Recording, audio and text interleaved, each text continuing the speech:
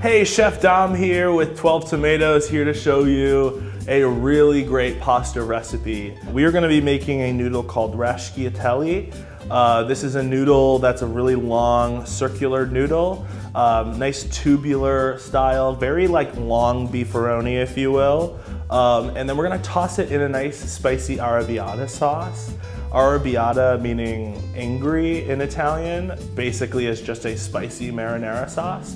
We're gonna add in some peppers and some good things, but first we're gonna get to some pasta. Raschiatelli is this really old Roman style way of rolling pasta over a skewer, and you see a lot of these pasta grannies on YouTube rolling them out, and it just looks so fun, and I had to do it. All you do is you need a little bit of semolina, some water, some salt, and a wooden skewer. And I personally love not having to pull out like a pasta roller to roll sheets of pasta to make homemade pasta. So let's get started.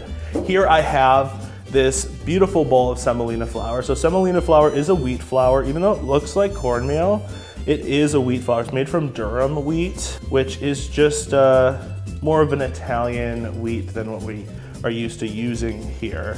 So 3 ingredients. This is so simple. All we're gonna do is take our semolina. So we're gonna start by mixing our dry ingredients together as we normally do. So just putting a little bit of salt into our semolina here. Giving it a little rough mix. And then we're just gonna add in our water. So this is about 1.5 cups of semolina to about a 1/2 cup of water. You don't need to do this any particular way. This is going to be a sticky baby dough. You just want to take it nice and slow, get it all hydrated, and then form it into a dough.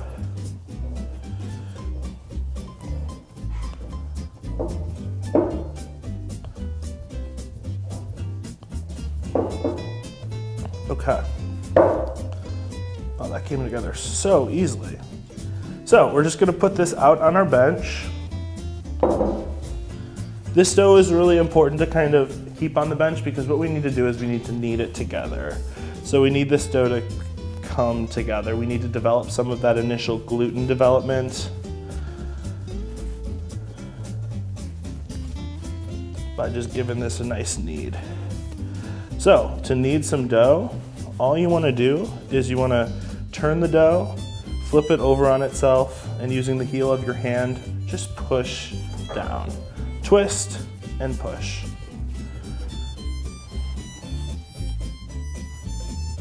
And look at how great this dough is coming together. Now we have an actual dough. And you want to knead this until it gets really hard to knead. Again, we're developing gluten, and gluten is going to make the dough get tough. Gluten is going to make the dough feel tougher and tougher. So you just want to keep kneading until that dough becomes a little bit drier and a little bit more tough. So how do we check for that?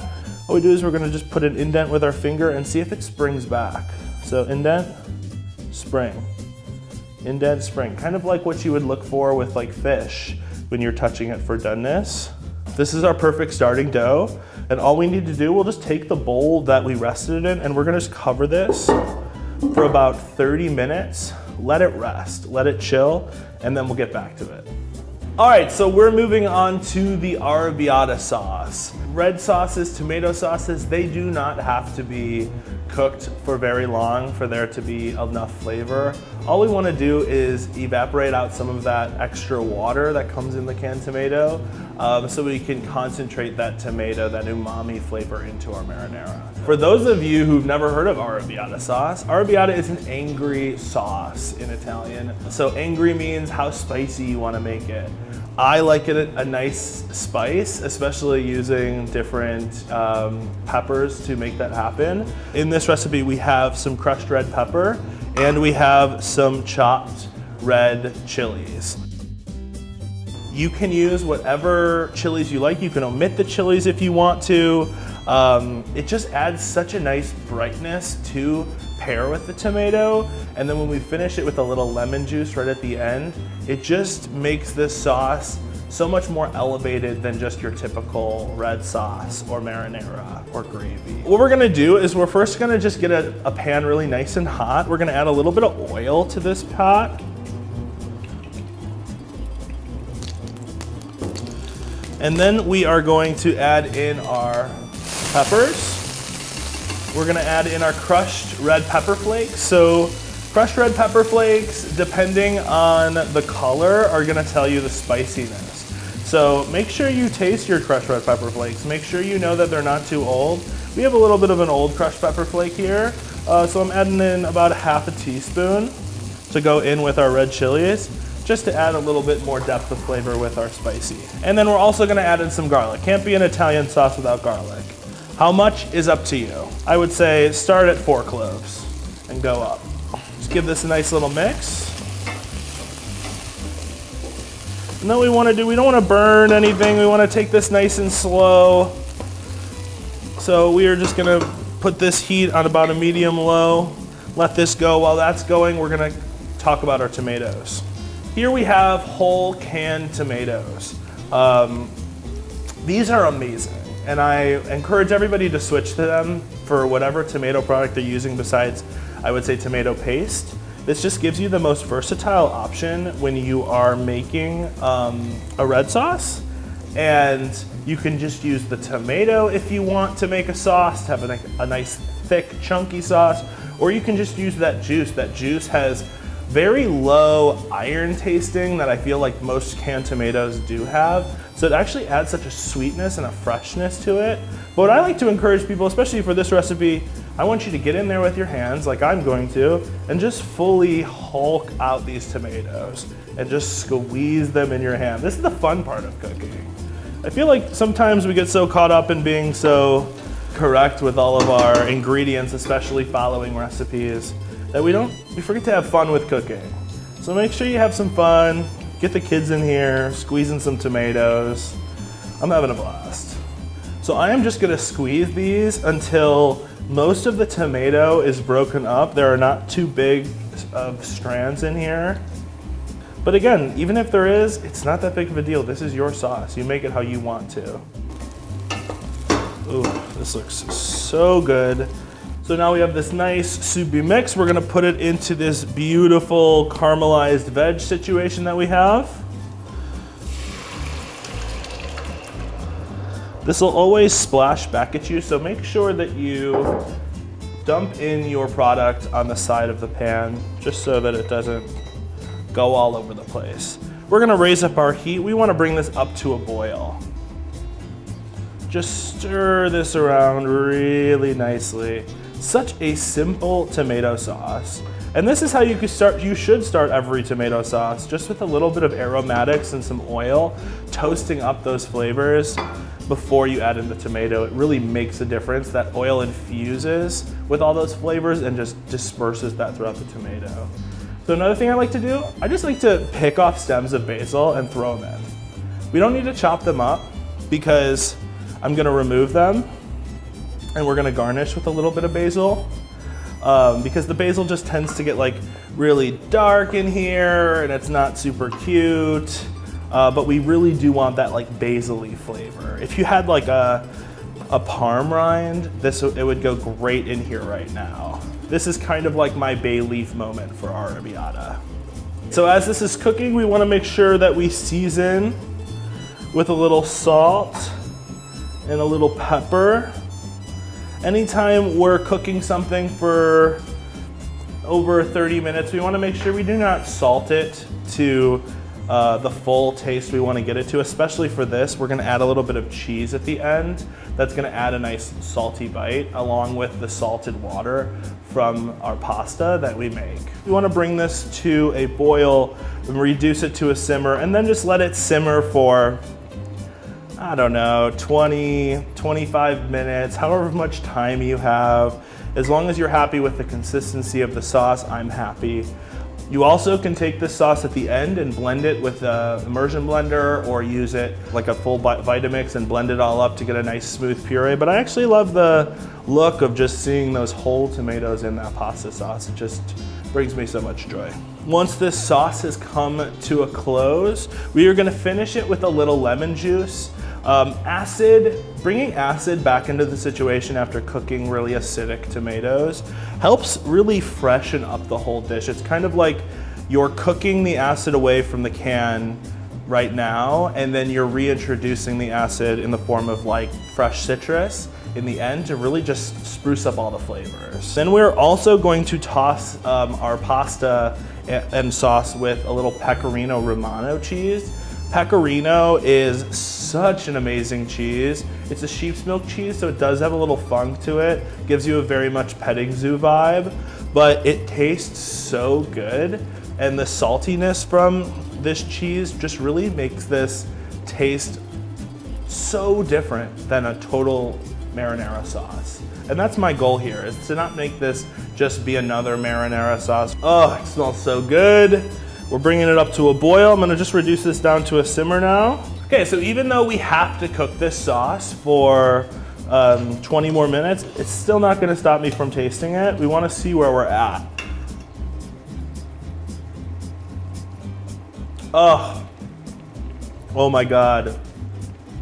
This is so amazing. It's good right now, honestly.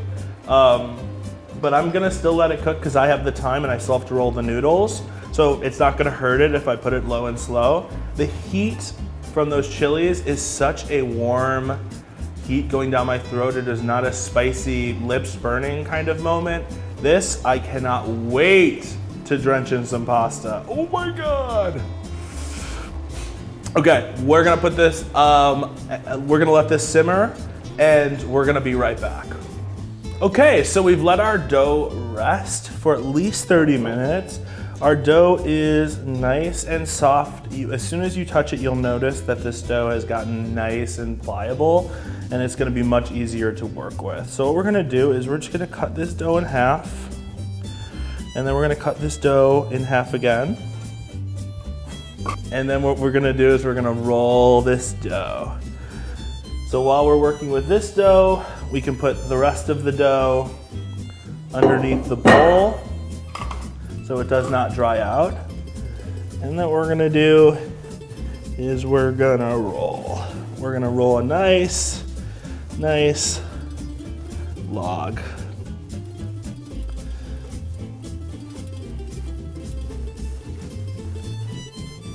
All right, so about a ½ inch in diameter. We want just a nice little rope like this. Just a nice little rope. Then what we're gonna do with this rope is we're gonna cut this into pieces. Any thicker spots, just cut smaller pieces. And then when you get back down to the thinner, go back to cut. Using just my bench scraper and my eye to gauge the slice pieces. These do not have to be consistent, nor should they be. This is a rustic pasta. I'm going to put my skewer, little baby skewer I have, right in the center of the dough. Collapse the dough on top, and then I'm just gonna take, using just all this part of my hand, to roll the dough around the skewer.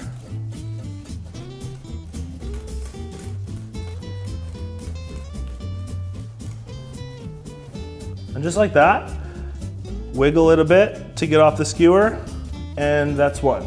Starting with the side of your hand makes it a little bit easier when they're smaller pieces to just stretch it along and roll around the pasta. And you'll feel that thickness. It'll feel good, it'll feel nice and thin, feel tubular. You can make these as long as you'd like. There we go, another one. Okay, we got a nice long one here. And then we're just gonna throw them like this. You can get the whole family involved in this project. This is a nice time to just like sit here and roll pasta versus having to sheet it through a sheeter 6 different times, let it dry out, cut it, let that dry out. Okay, so all of our beautiful Raschiatelli noodles are made. As you can see, there are these beautiful bucatini-esque, beefaroni-like noodles. They have this nice hole in the middle of it, so it can just, as it cooks in some of the sauce, when we pull it after it's al dente in the water, it'll suck up all of that sauce, so there'll be kind of like juicy explosions of flavor. This is so, so good and so easy to make at home. Make a whole bunch, make a day out of it, and freeze half of it for later. But this is what we have right now. This is about 2 portions of pasta here. And we are going to get some water boiling and salted to drop it in. It's only gonna cook for about a minute or so. We got our pasta water boiling. We have our pasta next to us. We have a little bit of sauce. We're gonna make this happen in 2.5 minutes. Water's boiling, we're gonna add some salt. I'm sure you've heard this before, but you wanna make sure it is salted. Stop being so conservative with your salt. Your salted water needs to be salted. It needs to taste like salt. I've tried to explain this to my mother, so if you're watching, it needs to be salted. Still boiling, toss our pasta in there. Our noodles are in the water. We want to just give them a quick mix so nothing is sticking to the bottom.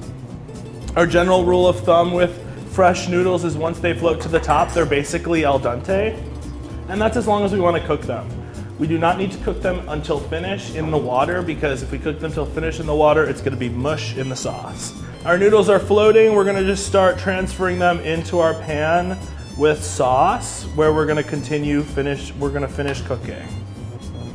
And then before you discard the water, even if you're about to strain this off, just in case, a little lifesaver of water. Just in case you over-reduce this too much, we're just gonna finish this sauce up with some torn basil, a nice squeeze of lemon. Put your hand underneath the lemon as you squeeze so you don't get any seeds in there. Again, just brightening up this dish. Little pasta water.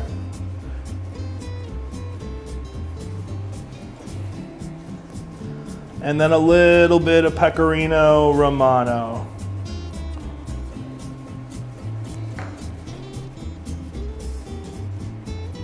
Okay, since we just added the water into the pasta, we want to give this pasta some time to evaporate out that water we just added in there. So we want to bring this to the boil. We want to finish this for a couple minutes in with this hot sauce so that the sauce has a chance to coat each noodle and that noodle has a chance to suck up all of that sauce inside.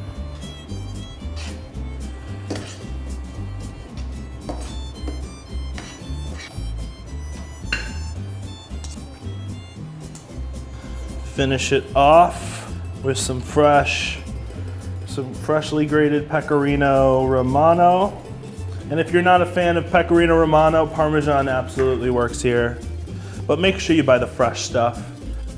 And we're just gonna garnish with a little more basil. These tiny basil leaves actually have the most basil flavor. And that's Raschiatelli alla Arrabiatta. This dish is so easy, as you saw us, to make. A very quick tomato sauce, a really fun noodle to roll. This is gonna be just as fun to eat as it was to make. So let us know if you make this at home. Tell us about it, tell us what you thought, and thanks for coming. 12 tomatoes.